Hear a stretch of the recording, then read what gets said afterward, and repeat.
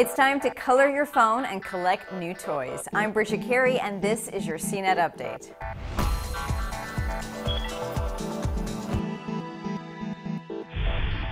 The Moto X marks the first time that you can customize your smartphone in different color combinations.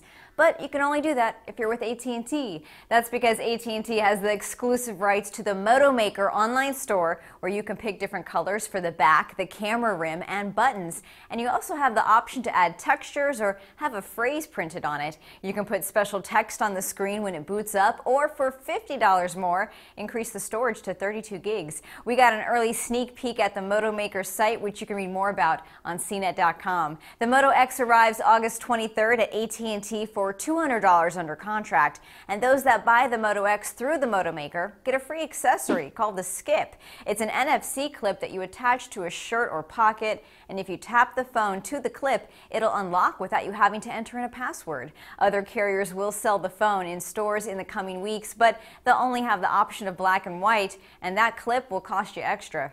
We're keeping our eye on Samsung, which is said to debut its new smartwatch on September 4th, 2 days before a tech event in Berlin. Both Bloomberg and the site Sam Mobile have reported that the smartwatch will be revealed the same day that Samsung shows off the Galaxy Note 3. Earlier this month, Samsung did file a trademark for a smartwatch and called it Galaxy Gear.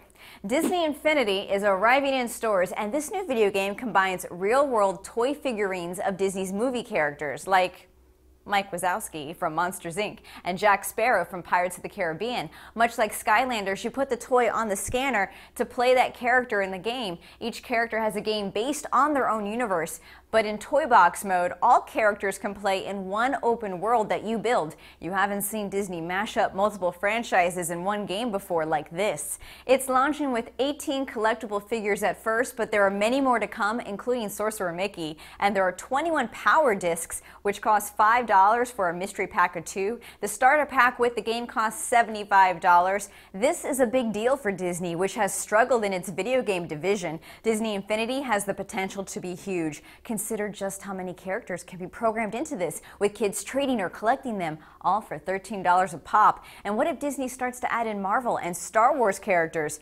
To promote it, Disney's also launching mobile apps with Disney Infinity Action. Players can make movies that feature the game characters and props.